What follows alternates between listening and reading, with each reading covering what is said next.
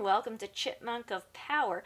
This is an impromptu little unscripted video, so very exciting, very nerve-wracking. Everybody nowadays seems to be doing those unboxing videos, so I thought, what the hey, I'm hip, I'm cool, I'm modern. I'll give it a go. So, I ordered some books, and they came in, and I can't wait to see them. Let's find out what we got. Here we are. Big old package from Amazon. Look at that. Gosh, that is a... feels like two books.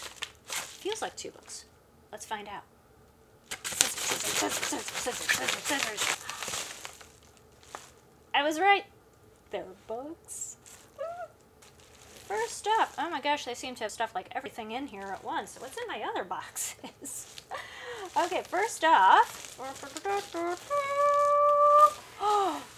is it? It's Poison Feather by Matthew Fitzsimmons. I was recommended this by another friend on Twitter, and I don't regret it.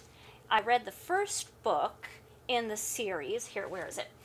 There's The Short Drop in the Gibson Vaughn series, and it was so good. I don't normally read like thrillers or whatever, but this was just so well written. So, I got the next one, at least I'm pretty sure it's the next one. Anyway, it's another one in the series, and I'm very excited about reading this. I will post a review, both on Amazon and here, when I'm done with it. Next in the package, what's here? Ooh. It is Playing with Fire by Chris and Claire Myers. Chris and Claire Myers are fantastic folks I know from the Twitters, and frankly they've been bugging me for ages to get their book, and I finally had some extra money, so I'm like, I'm gonna order Chris and Claire's book.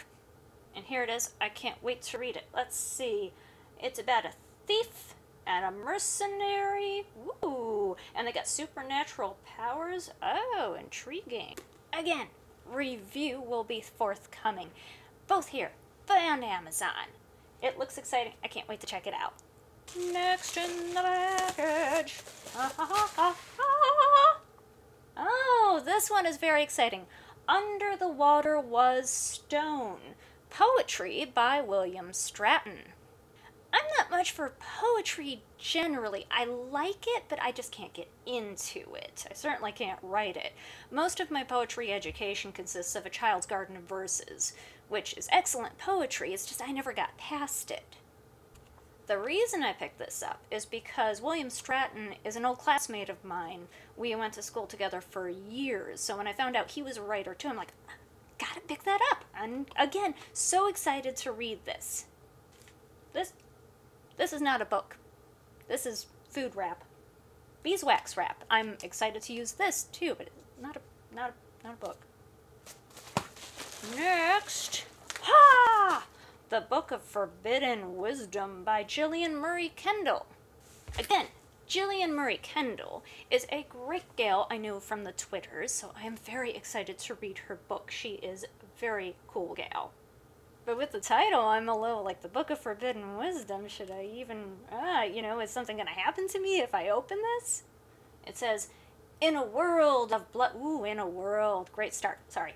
In a world of blood and betrayal, love is the only redemption. Intriguing right off the bat.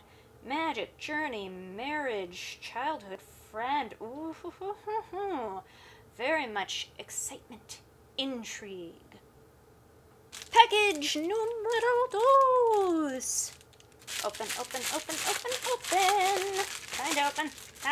Scissors are hard, okay? Oh, I'm very excited about this one too.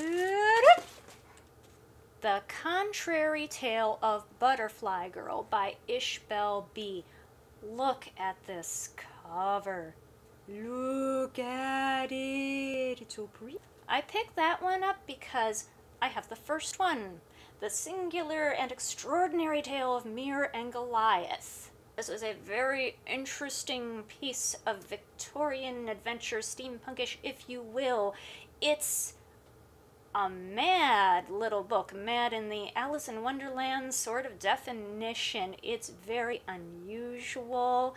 She plays a lot with formatting and expression, and I loved it.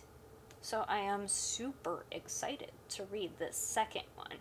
Look at that. It says right on the back, a darkly twisted Victorian melodrama like Alice in Wonderland goes to hell.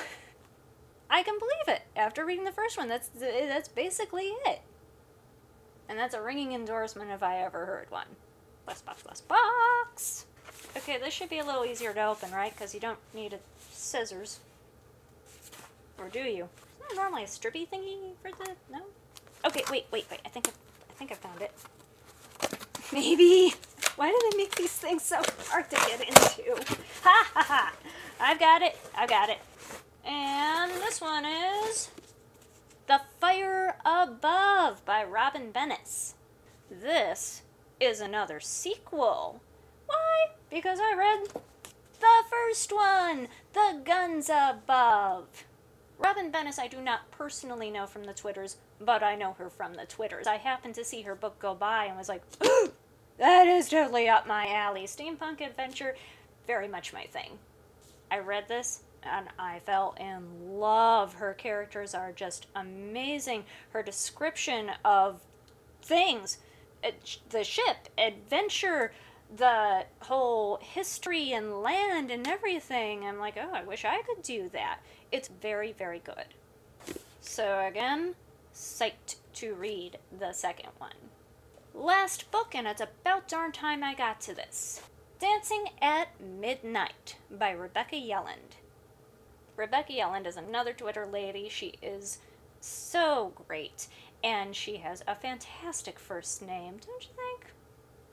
Now, according to the back, this is a drama about Carolyn Graves returns to her childhood home following the death of her mother. Oh, after a 15-year absence, I forgot that part.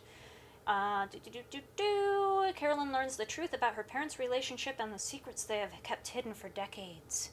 Ooh, sounds exciting. I am just so psyched to read all of these. And again, I will post reviews here in Amazon like a good reader does.